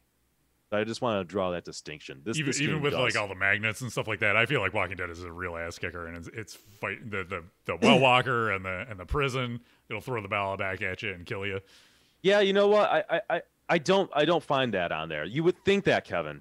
So like the well walker, especially on the premium, has a magnet. The magnet really doesn't do much. It's kind of funny. I was saying the other day on the stream, the magnet on the well walker, it might as well not be there. Because it just doesn't. It will grab it when you like start him. It doesn't even like really throw it much. Yeah, you could say it's dangerous hitting it off of it, but even then, it sort of deadens it the way it kind of maybe almost like falls back. So I don't feel like I'm fighting back. And then the magnet in the prison doesn't like fling it or fast or anything like that. The worst case scenario, it holds it and drops it down the middle, which is just frustration. So that's a tough. It could be a short playing game. It could be brutal, but I don't feel like I'm fighting back. Whereas with Black Knight, you miss a shot, it's coming like a fastball down the middle right at you. You hit that flail, it's flying at you. You hit the Black Knight dead center. You got to be ready, man. So it's definitely way more fighting back than Walking Dead can ever hope to be. And again, you can just look at the two games and think that Walking Dead should be that feeling, but it doesn't give it to me the way Iron Man or this game does. this game has a one more game thing. When I first got it in the house a couple weeks ago, I just like 2 hours passed like that. I was just addicted to hitting the start and playing again, and I can do it this time, I can get it that time, this time kind of feeling, which is fantastic. Again, Iron Man vibes all the way with it. Let's talk about the lighting. I think I never really appreciated the lighting on it when we first played it. We did a bro show on it, we reviewed it and all that stuff. Once I got it in the house and was able to control the lighting and darken it in the room, it's really good. And I don't know how much the code has changed, but there's moments where I don't know if any other game does this, but the back box actually fades. The lighting in it will kind of turn off and fade in certain moments. Yeah, Jurassic Park will do that too.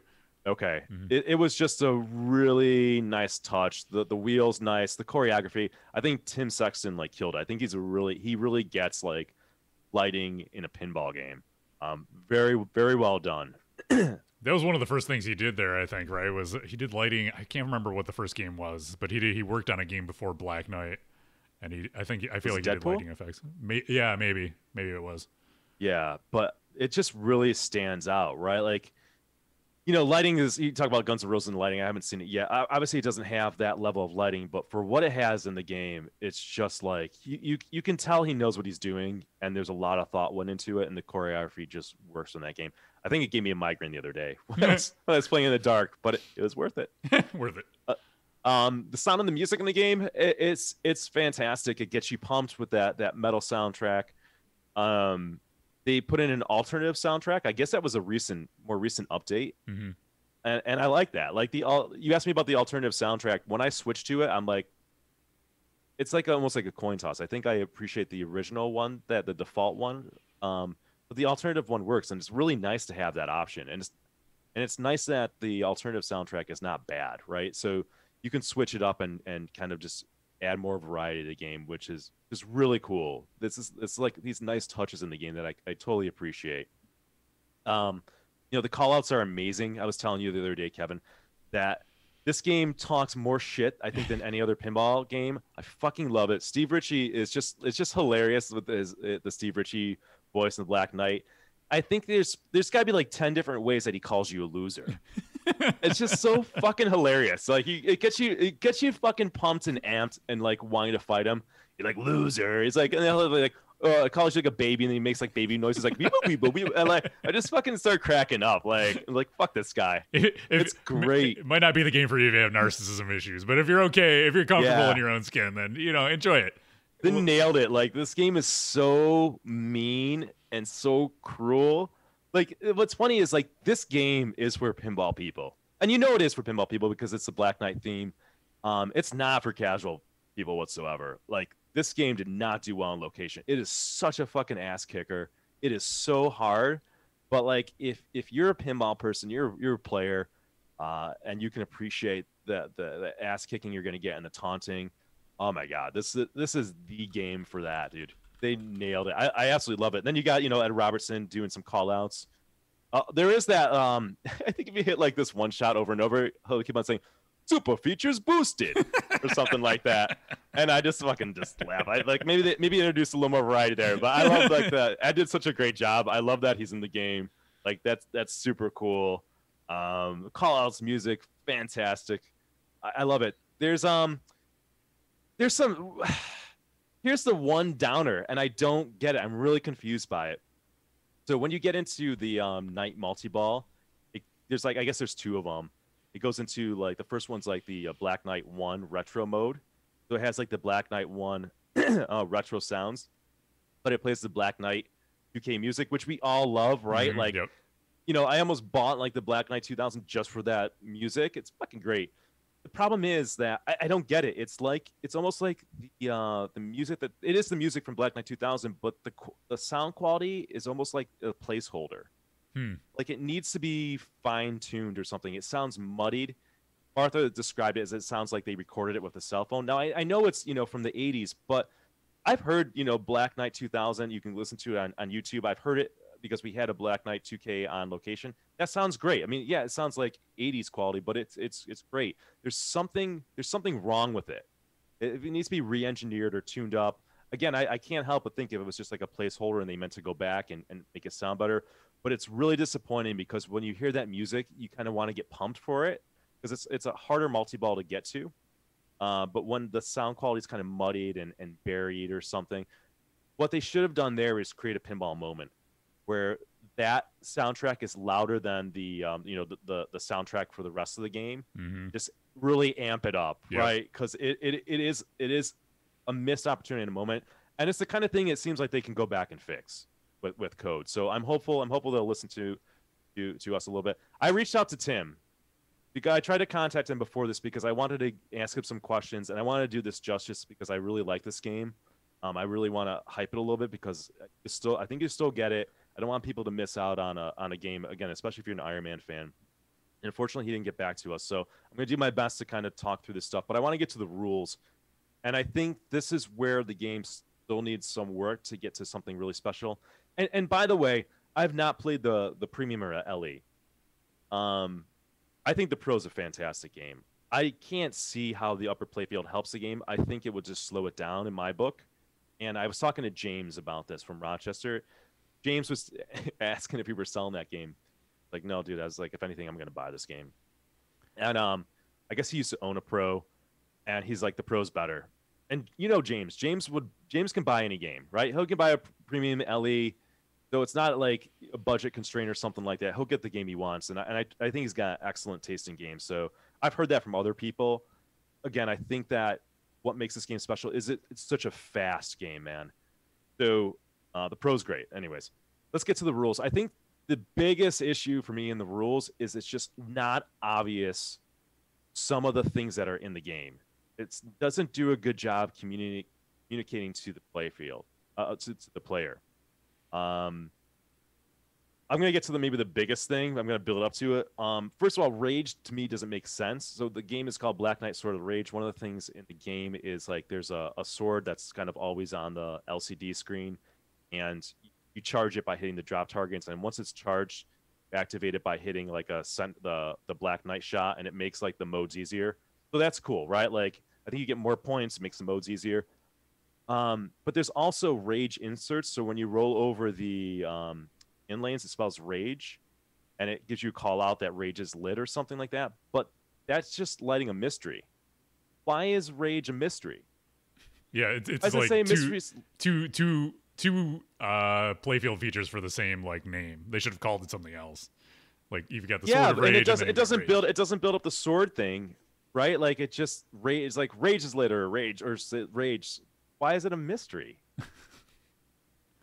It's really weird. It's like there's a disconnect between what's written on the playfield and the call-outs and the rules, and it's really confusing as you're trying to figure it out. And I'm not a dummy, right? Like I can absorb and digest and understand rules, so that's odd. It doesn't really. There's like super features in the game, like super spinner, super slings, and stuff. It doesn't really explain much in terms of them. Like I don't have a concrete idea of how to start the super features. Not obvious how to start the super features. I think I know what shot it is. I don't know what it takes to light the shot or if it's always available to me. So that's kind of weird because super features are kind of important in the game. But the biggest, craziest thing to me is I messaged you. I was like, you're never going to guess how you collect a super jackpot. Like, you're never going to fucking guess. No. So this is I guess Tim changed this recently, or he's trying something out with it. And I don't necessarily think it's a bad idea, but this just goes into like so confusing. So what was happening when I was playing is I would see like it would flash on the screen like super jackpot 100,000, and I fucking laughed. It was like 100,000 super jackpot. What is going on? I didn't think I was in multi-ball or anything. I could not figure it out for the life of me. And what's really weird is that in front of the knight, there's an insert that says super, and you would think that when that's lit, that's a super jackpot. It's not. It's to activate a super feature. So right off the bat, it's just like, it's really like, what the fuck is going on with this, right? The way you collect a super jackpot is activating the MagnaSave and then having, the ball capture, the MagnaSave capture the ball and rolling over that in lane. So that's kind of creative. There's the intentionality of having to do that. But it's super not. I had to go online and was like, what the fuck? How am I getting the super jackpot? I think I have an idea of how you build the super jackpot up. I think it's from the super features. But also, it doesn't tell you, like, on Iron Maiden, like, what the value of the super jackpot is. You know, on Iron Maiden, you know what the value of the super jackpot is, so you can figure out when to cash it out. I don't think it ever says what the value is. So even when you're just guessing when you're going to cash it out.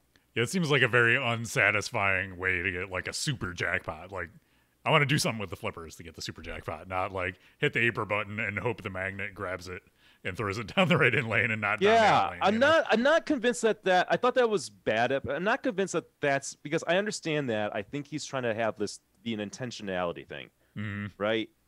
But that's true. Yeah, you got to have some call outs. You got to have some direction. You got to indicate somehow that it's ready, or maybe it does, or it just gets buried in there, and it's easy to miss. And you also need to show what the current value of the super jackpot is on the screen. Yeah. I don't know, man. It's just like, this is a really weird game in terms of understanding what the hell is going on. And it's not like a deep game either, which it shouldn't be like that. Okay. The Pro, the Pro also feels lacking in multi-ball content. When I had this in here, I was not getting multi-ball, and you really got to go for multi-ball and stuff. Like, you know how, like, in a lot of games, they'll have, like, an easily achievable multi-ball for casual players. Like, casual players probably never get to multi-ball in this game, which is fine. I'm okay with them creating, like, a game for pinball players. Like, I'm cool with that. But what ends up happening in the game is that you only see the I forget what it's called, the 3-night multi-ball, where, you know, the lock shot. You only see that, and then maybe you get the retro multi-ball, and that's it. Like, that's how all my games are. I've never even got to the second, like, retro multi-ball. So it feels like the game only has 2 multi-balls in it. Now, the Premium LE has a catapult multi-ball. They have one more multi-ball. Yep. But, like, why not add catapult multi-ball by, like, you know, clearing the drop targets X amount of times? Because it helps casual players start a multi-ball. And it also is just, like, it's a weird that there's, like, no multi-balls in the game kind of feeling. Yeah, so, especially for a game that's that hard. Like, it would give you an opportunity to play with a little bit of a safety net if you were able to play in control. And it's a really hard game. I guess another thing that they could do is have one of the modes be like a 2-ball multi-ball, like Iron Maiden does, right? Like, but yeah, it's really devoid of multi-balls, and it just feels like that's a problem or issue. The game starts to feel a little samey after a while. So would you? The thing I said to you when we were talking about this game is, like, I agree. I always enjoyed playing this game when we would go to your location that had it. It would be the game that I played because it was newer, and I don't know. It's, you know, like you said, it's got it's got that pinball player kind of vibe to it. I really appreciated it, and it definitely has that one more game feel, because if you can get really close to starting the multi-ball, or like setting up the multi-ball with a mode stack to really kind of get it going.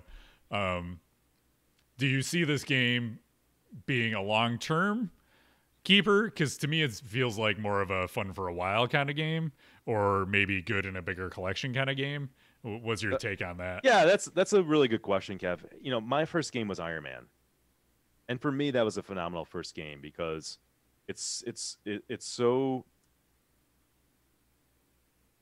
you know, it's so dangerous. The ball's going to come. Sometimes games that are ass kickers like that, where the ball's coming back at you a lot, and be really engaging, right? And you can't just build up the muscle memory, because you got to learn to nudge and do some saving, and I think that's what keeps it fresh. So for me, yes, it could be like even a good first game. For me, it could be a game in a big collection. I think it just depends on do you like the style of an Iron Man type of game that's not necessarily deep, shorter playing, but absolutely brutal in the game to fight you back. If yes, then you need to buy this game. So I want this game in my collection. I totally do. It has a great place in it. I love it. I think it's really good. But if you don't like that style, if you don't like Iron Man, then I don't think you're going to like this game. So what you're saying is pinball is subjective, and everybody likes different things. It's weird how that works. it's understanding what you like in a game, right? You know, if like I think I did a good job of articulating how this game is and what kind of a player it's going to appeal to. Yeah, no, that's good. It's just funny because as streamers and stuff, people always come to me and be like, "What's your favorite game?" And I'm like, I don't really have a favorite game. I have a lot of different types of games that I like, or a certain style of game. And even though I like it, you probably won't like it, or maybe you will if you have similar tastes. So there's a lot of subjectivity in all of this, and always keep that in mind when we're talking about games. The other thing I would say in the rules, and I think this is minor, but it can help, is that I think in the modes you're sort of fighting these bosses, these monsters.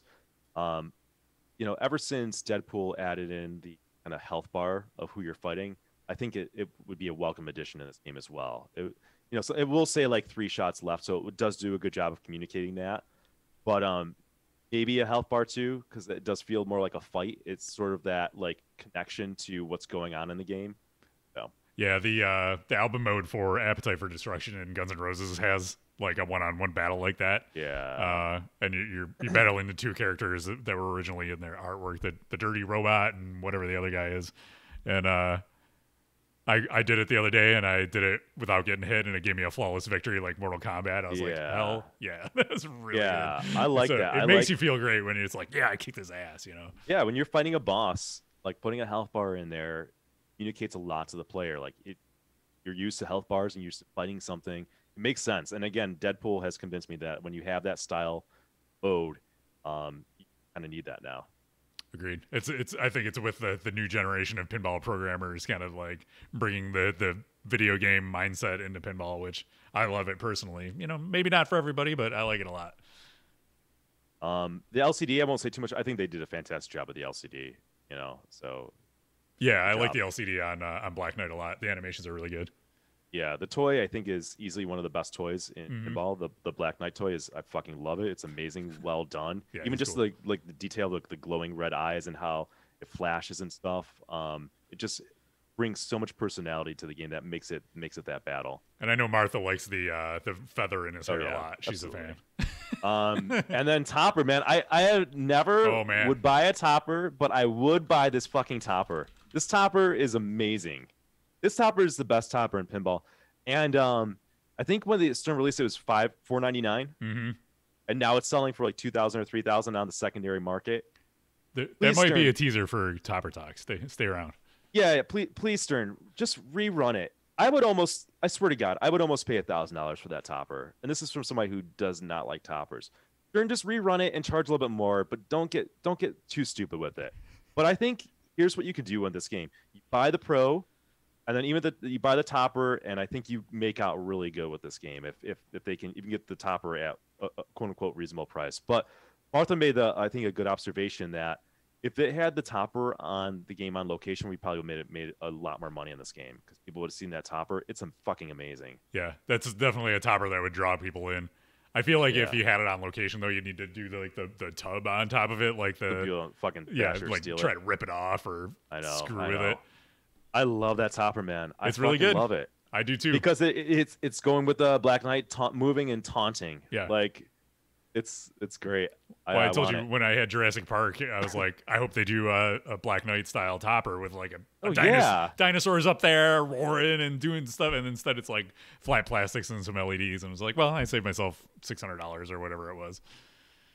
Yeah, Stern, just rerun it. There's a market for it when people are charging $3,000. You can charge a little bit more. You don't have to gouge your customers. There's something about goodwill, especially when there's competition, right? Like, let's not make the market just for the ultra wealthy. Let's not do that to pinball. You could still make plenty of profit and get it out there. Listen, what the hell do I know? But I really want that. All right, I think that's gonna do it for this episode of Bro, Do You Even Talk Pinball? But stick around for after the show. We've got the highlight of the show, Topper Talk with Goren. Before that, be sure to follow us on social media. We're on Twitter, Instagram, YouTube, Facebook, Discord, Buffalo Pinball, on all those things. You can email us, talkpinball@gmail.com, if you got questions, comments, feedback, and the like. If you haven't already, you can subscribe to us on Twitch to support the show. If you have Amazon Prime, you can use that to subscribe at no extra charge. We would appreciate it. It helps us keep the LED lights on and the new pinball machines rolling in for you guys to watch us stream. There's a PayPal link if you prefer doing it that way. If you want to support the show without dropping any money, times are tough. You want to just be able to support the show in another way, you can review us on your podcast platform of choice. Nick, any closing words? No, I'm good, man. Thanks for watching us. Thanks for supporting us. And next time. Oh, by the way, you can watch me do my lunchtime pinball thing on Fridays. If you haven't heard. That's right. I should be able to work home even during the pandemic on Fridays. Even when the pandemic's over. So I think this is gonna be a permanent fixture. Nice. And you got a VR golf thing coming up, right? This afternoon. Yeah. All right. If you want to stick around, I'm gonna stream. So here's the cool thing. Shout out to Brian Dye of West Virginia Pinball. Ryan was always kind of helping out and volunteering with Pinburg.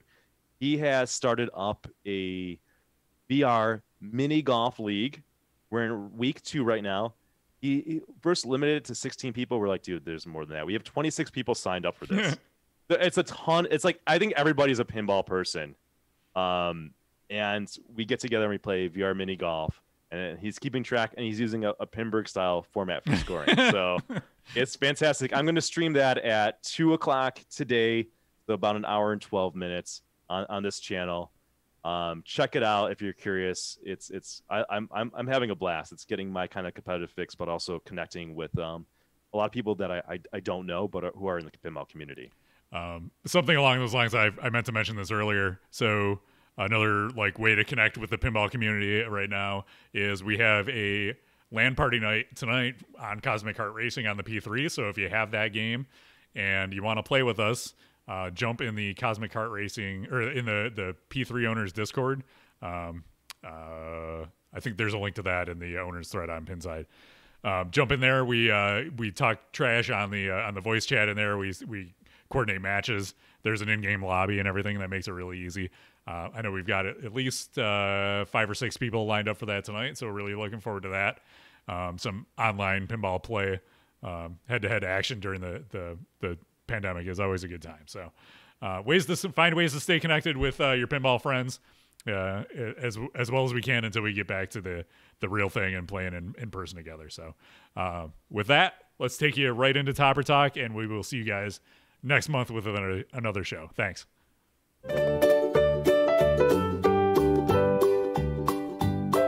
It's Topper Talk with Goren right now. Let's all have some fun. This is about plastic on top of your pin. Go and buy one now. There's a topper here and a topper there. Here a topper, there a topper, everywhere a topper. It's critical to the gameplay experience. You must buy one now. It's your monthly fill of toppers right now. Topper Talk with Goren.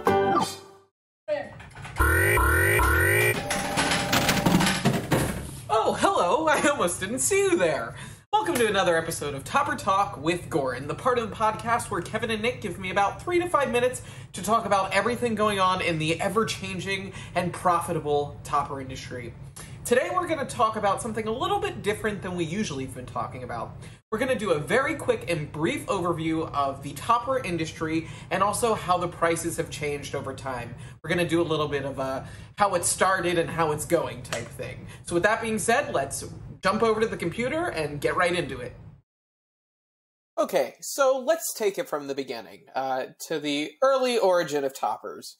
So back in the 80s and 90s, there were a lot of pinball machines that included toppers complementary with the game. They really were a part of the overall design and artwork of the game. And remember, early on in pinball, it was an operator's business. You needed to be able to attract customers and players to play your game. So that's what the purpose of toppers were. You see with Whitewater, you had a very nice and visually pleasing topper here that really blended in nicely with the back box artwork. You don't see Whitewater written twice here. You have, your translite imagery, and then you have the topper on top. Whirlwind did something a little different, actually. It actually had an interactive topper that truly enhanced the gameplay experience. There was a fan during certain modes that would activate to really make you feel like you're in the Whirlwind. So that's really the early origin of toppers. This is how it all started, in my opinion. So moving on, toppers started to die out as manufacturers decided, ended up leaving the pinball business. Stern was really the only pinball manufacturer around for a long time, and they didn't really have a need for toppers because people were going to buy their pinball machines no matter what. And the only topper we saw for a while were the tournament play toppers that could be purchased with the tournament kits.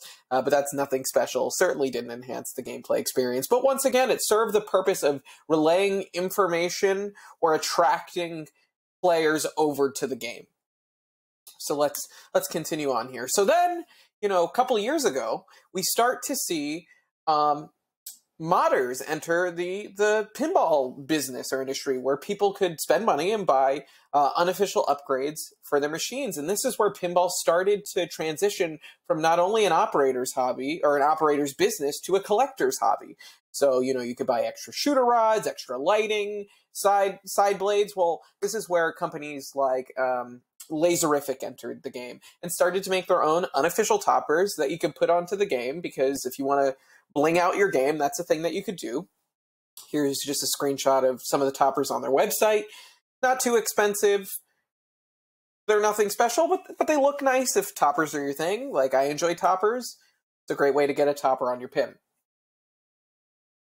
So then, we start to see some new manufacturers enter the pinball game that are other than Stern. Some manufacturers that maybe are a little bit more premium, like Jersey Jack Pinball, for example, that started to include toppers with some of their games at no cost. You have the 75th anniversary version of Wizard of Oz that has a nice topper on top. Not interactive, nothing special. It's nice to look at. You start to get into the habit of saying the game name twice on the toppers, but it's a thing. It's not bad. Once again, doesn't cost you anything, in my opinion. If you can fit it in your basement or whatever it is, it's nice to look at. We get to the collector's edition, where you got, I think, one of the best toppers included, which is the Ship in the Bottle topper that actually interacts and moves with the game. And once again, no cost. No extra cost. It's already baked into the cost of the game, of course. So then, people are now starting to make toppers. Jersey Jack is including toppers complimentary. So Stern sees money on the table.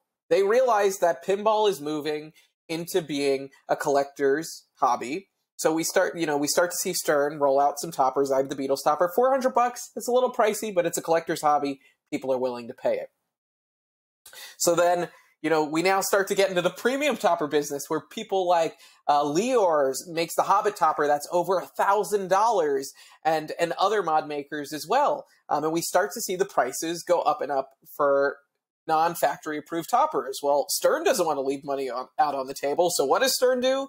They start releasing toppers that are really just bad toppers that don't enhance the gameplay experience at all, and start charging $1,000 for it. Well, and the truth is, there are LE buyers in this hobby and CE buyers that will pay that money. And with everything in the pandemic, prices have gone up. So what happens? We now start to see secondhand topper prices go up. $3,500, $2,500 for toppers, which is ridiculous and astronomical. So this is a little bit of how it started, where it's going, and my take on overall topper history and pricing. Well, that's going to do it for this episode. Tune into the next podcast to see another episode of Topper Talk with Goren. And remember, get out there and buy a topper. Thank you for coming to my Topper Talk.